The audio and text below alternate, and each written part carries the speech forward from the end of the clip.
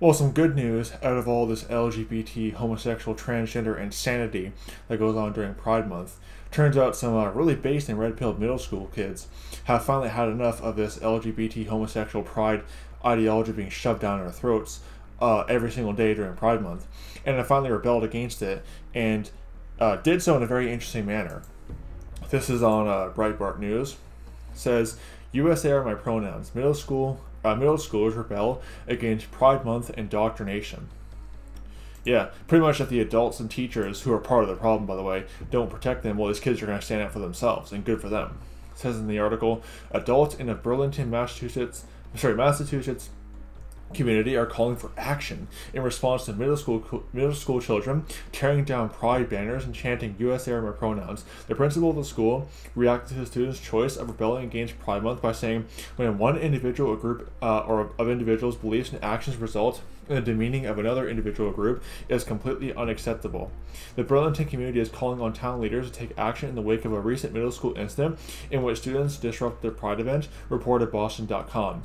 Notice how it's only the adults who are having a problem with it. The kids actually have enough common sense to say, hey, we don't want this garbage being shoved down our throats every single day during Pride Month. Anyway, continuing on the article, on June 2nd, students at Marshall Simmons Middle School reportedly disrupted the school's so-called Spirit Day celebration for Pride Month, which was sponsored by the school's Spectrum Club, an LGBT student group.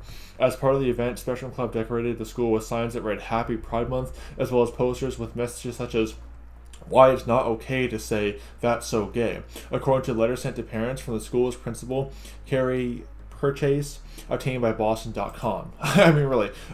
Oh, it's offensive to say that's so gay. Wow. Talk about being thin-skinned at best. By the way, free speech is something that the LGBT lobby seems to not like. So, I want to just point that out. It says in the article, they also put up rainbow streamers and pride flag banners and handed out rainbow stickers, as well as encouraged students and faculty to wear rainbow-colored clothing. But some of the students reportedly reacted by tearing down the banners and signs, behavior that Marshall Simmons Middle School principal referred to as inappropriate. Now I'll tell you what's inappropriate. Forcing sexual indoctrination down these kids' throats. That's what's inappropriate. I remember when I was in high school, when I was in middle school age, it wasn't that bad. But when I was in high school, it was like just constantly shoved down your throats, even when it was not Pride Month. And of course, I rebelled against it. I rejected it, and of course, I was kind of the lone survivor, me and a couple of my friends. So it is nice seeing a newer generation of kids rebelling in mass numbers against this LGBT garbage being shoved down their throats. But anyway, it says other students chanted USA are my pronouns in the hallways and wore red, white, and blue clothing and face paint instead of suggested rainbow-colored attire the letter added. Middle school administrators responded by calling the students' actions completely unacceptable and said it was demeaning to other students while also likening it to violence. Oh yeah, it's violence. See, it's the eternal victim mentality of the LGBT lobby. Basically rejecting having their ideology shoved down your throats is akin to persecuting them. You must accept it. You must bear the colors of our cult, or else, you're persecuting us. See, it went from two adults having consensual acts in the bedroom to now, you must accept it, or else you're persecuting us. You must promote it and wear our colors, or else you're persecuting us.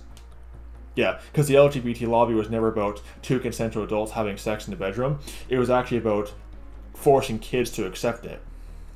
But thankfully, a newer generation of kids, my generation, Gen Z, is just totally just down the drain pipe. But you have this called Generation Alpha. They're actually finally having enough of this garbage and rebelling against it, and good for them. So, wanted to point that out. Don't be deceived by all this homosexual ideology being shoved down our throats on a constant basis, because normal people, regardless of their age, don't accept this kind of stuff. So anyway, wanted to point that out. May the grace of our Lord Jesus Christ be with all the brethren. Goodbye.